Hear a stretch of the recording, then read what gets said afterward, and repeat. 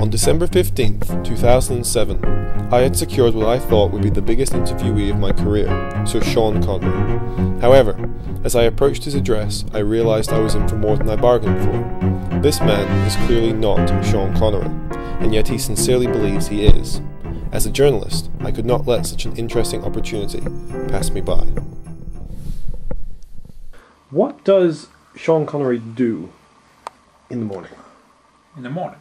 Mm-hmm. Well, easy enough. I wake up. Days I'm not working. Being a milkman. Excuse me, what? Sorry? I'm a milkman. That's my job. Are you not an actor? I've moved on from acting. I've got Read of Northern Lights. It's my book at the moment. Philip Pullman. Reading the series. Then I was sipping my whiskey. Scotch, of course, all this American stuff. Yes. What type of whiskey is that? Bell's whiskey.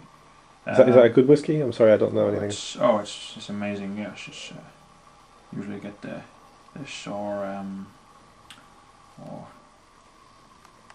well, this is what I usually get. I mean, I don't know much about whiskey, but I'm pretty sure. I mean, at least here in Scotland, you have more noted whiskies. I don't know if they're better, but yeah. I see Bell's all over. It doesn't seem to be very, uncommon. Yes, it's not uncommon. I usually get this though because it's what I've been drinking most of my life. So, but there's loads of this, especially local. There's a few local. But there's stuff like Glenmorangie and others. But yes, I usually go with this. I remember the first film I ever saw you in was I think it was called Time Lock. Time Lock. Yes. Do you remember that film? Yes, not very well. It was in my drinking period. Drinking period. Yes. It's been a big part of my life. But I do like to be known for my other good films, like Red October, for example. I play a Russian submarine captain, and you were Russian in that film? I was, yes. I didn't notice you being Russian, especially. I had a certain accent, but I was definitely a Russian. Oh, okay. Yes, I spoke some Russian as well. I had to learn some Russian. Alongside Alec Baldwin. You know of him, I'm sure. Mm-hmm. Good film. But yes, to answer your question, James Bond is a big part of my life, but I try not to let it shadow over everything else. Coming here, I mean, you are Sean Connery. You're a worldwide known celebrity.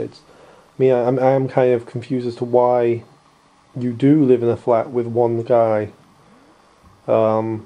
despite the fact that you do have houses elsewhere and you are a knight and you are surely living somewhere with better travel links. You often go to the States, I'm sure. Yes, I'm knighted, yes. I'm Sean Connery, but and yes, I live with a guy, but it's like most people and most celebrities, they yearn for the mundane. Oh, Porsche. Yes.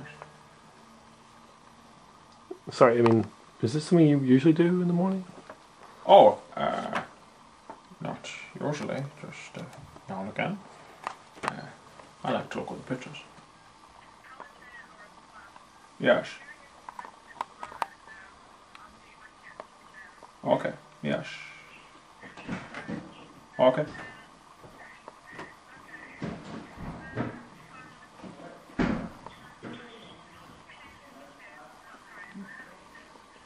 I think so, yes.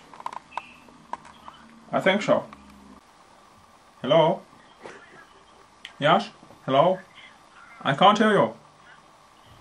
I've lost you. Hello? Something about this man appealed to me. Perhaps it was his naivety or sincerity. Whatever it was, I thought I would leave Sean to conclude his morning routine, and agreed to meet him outside. Hello?